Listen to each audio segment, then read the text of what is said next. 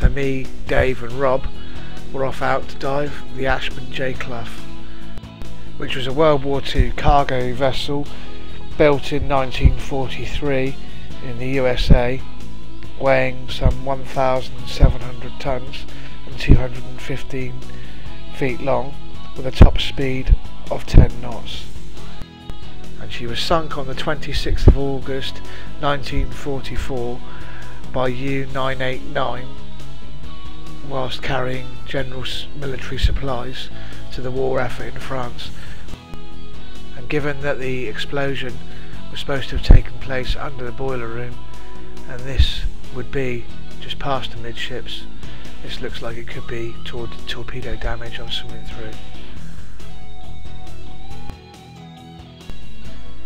There's Dave and Rob in front and I'm following on behind, and this wreck lies in some 63 metres of water, and after yesterday using a mild trimix, today we're all on 1840, and you can really feel the difference of a nice clear head at 60 metres. And the viz is reasonably good to very good, although there's not as much ambient light. It's still very easy to pick out shapes and make out where you are. And I think some of this is from the accommodation block further back on the wreck, about midships, and yeah, it's very well broken up. There you can see there's a lot of big structure here. And I've just spotted what looks like the end of a fire hose, so I'll go down and have a quick look.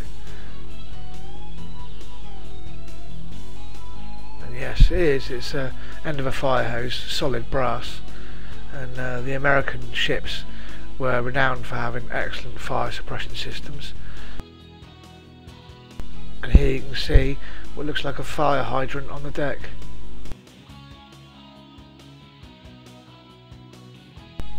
I'm working my way forward. I think this is number 2 hold, and you can see the mast is still in place, and you can see there's a ladder still going right up it. I decide to have an investigate in this hold, so I drop into it, and you can see there's some good sized pollock in this hold, but it doesn't seem to be a lot else that's recognisable. It seemed to be perhaps part of the deck cover, the hold cover broken up, and debris material actually stopping you getting through to what the cargo was. And at 60 metres you don't really want to spend too much time rummaging about, so I can move on further forward. Oh, and there's a free swimming conger eel, look at that, nice. So I move on across the top of the deck to the next hold, which is hold number 1. Just going over the edges, was further and more intact, and immediately there are items in the bottom which are much more recognisable. It's quite a depth into the hold, and you can see some things that look like wheels, but further on from that there's caterpillar tracks, which are obviously for some kind of tank or half-track vehicle. Just checking where I am in relation to the exit, checking I'm not drifting around, and you can see there's a massive maze of caterpillar tracks in here, along with a lot of other items. I can't really tell you what they are, but there's a few steering wheels, car spares,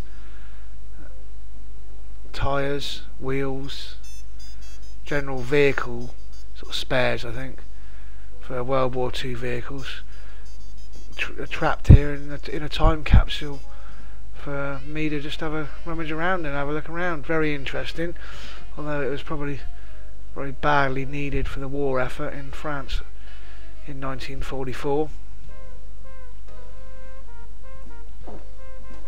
And you can see this bow section really does look as though it's in very good condition, hardly any damage at all. The mast still there and stair place is still intact.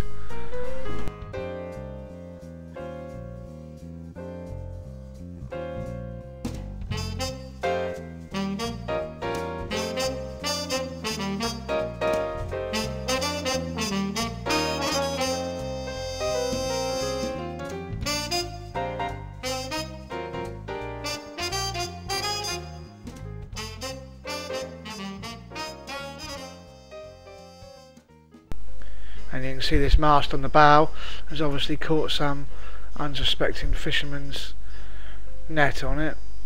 It's amazing how strong this ship must have been built to be 60 years plus on the seabed and still have the mast upright and strong enough to rip off a trawling net. And right on the very bow, just drop over and you can see the anchors are still in place. This would be the starboard anchor.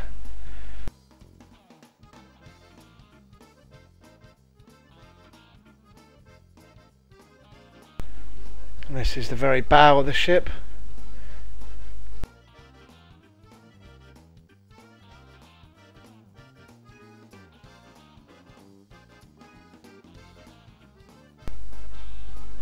And time to get my bag away after a very enjoyable dive.